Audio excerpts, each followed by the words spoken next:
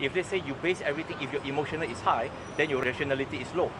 So when your rational is high, you are not easily being manipulated. That's why things have to be objective, not subjective in nature. What makes you turn into a Muslim? Because before this I was Buddhist, and then after that I studied about religion, try to find who is God. And then through study different religion, I found the concept of God taught in Islam is very logical for me. Then I choose Islam. Logical? Yeah. I thought you said spiritual.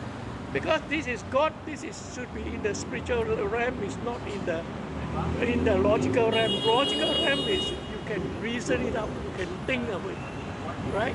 Yeah, that's why. Because this is spirit, you cannot think of it with your mind. Yeah, of course, it's spiritually. I believe in it, but of course, at the same time, there should be some evidence for me to believe in that.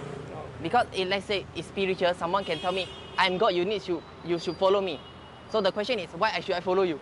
What I mean is your subjective experience. Yeah. Everybody, God is only one. Yeah. Right? Okay. Maybe a Muslim or maybe a Christian or maybe Chinese or Buddhist, whatever. God is only one, we believe. But in order to understand God, you need to have a spiritual experience. The experience. When I talk to you, when you speak to me like this, it's only an objective experience.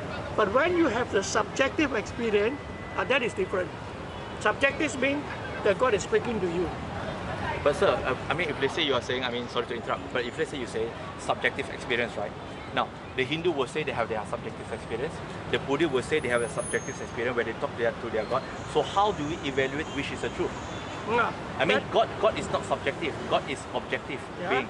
And if let's say we base everything on feeling and emotions, sir, I mean, psychologically, it tells you that if let's say you base everything, if your emotional is high, then your rationality is low. So when your rational is high, you are not easily being manipulated. That's why things have to be objective, not subjective in nature. Because how do we know? Like for example, sir, if let's say people say, okay, God talk to me.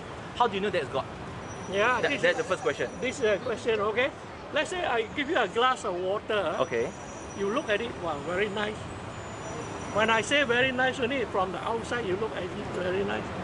But you have to drink it. Oh, that is very nice. But drinking the water, nice or not nice, is subjective, sir. Yeah. Because it might be nice for you, it might not be nice for somebody else. But objectively, both of us cannot deny that glass of water is the water. Yeah. But either the water is nice or not is subjective. For you, you might think it's nice. For me, I might think it's not nice. Exactly. The water. That is subjective. But objectively, we cannot deny that is a water.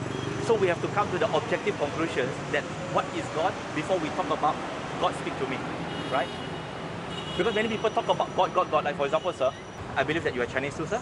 So we are exposed to Chinese culture that, okay, this is God, this is God, this is God, alright? I mean, with due respect, yes. But the bigger question is, okay, what makes this God as God? Why he is God? Objectively, we want to understand. It's not that we want to criticize, but we want to find the truth. Because life is about finding the truth. Yeah. If anyone can bring me the truth after rational discussion, not debate, rational discussion, I'm someone who follows the truth. For me, truth matters. And truth has to be very objective. It cannot be based on subjective, experiential. أنت وهاب العطاء